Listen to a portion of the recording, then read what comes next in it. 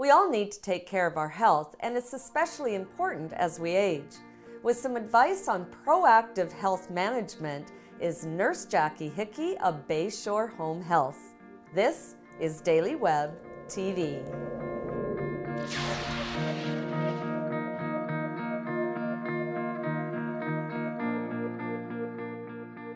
Nurse Jackie, what does it mean to be proactive in your health management?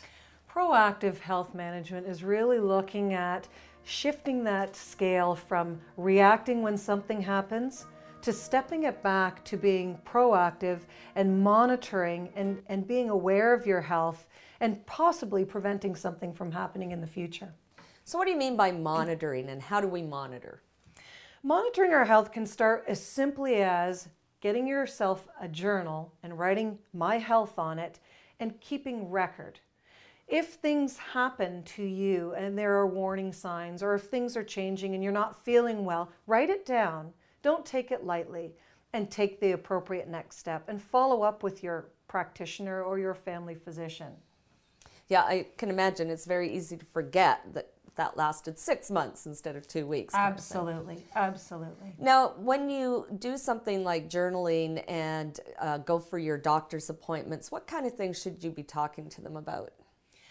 When you write down in your journal, you're going to be very specific. Because again, and interestingly enough, it was one of the blog topics that I had on the Caring at Home blog through Bayshore Home Health.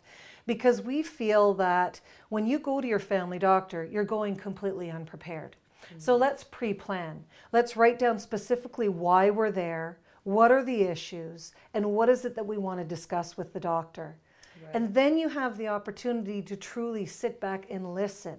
Because half the time we leave the doctor's office, we've completely forgotten what they've said. That's so true. And I imagine this is even more important as you're older. It is very true.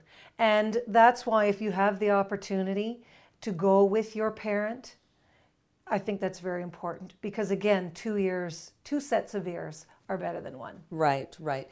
Now, what happens if, for somebody who's living at home as a senior, what can they do to get additional help in caring for their health? There are many organizations out there that will come into the home and help and support them. The My Nurse program through Bayshore Home Health, again, is a very proactive approach to healthcare management. And it looks at monitoring consistently with a healthcare professional, a registered nurse, that monitors the health of the individual, but it also teaches them to monitor their health. It teaches them to be aware of their health so that they can actually take ownership of their own health.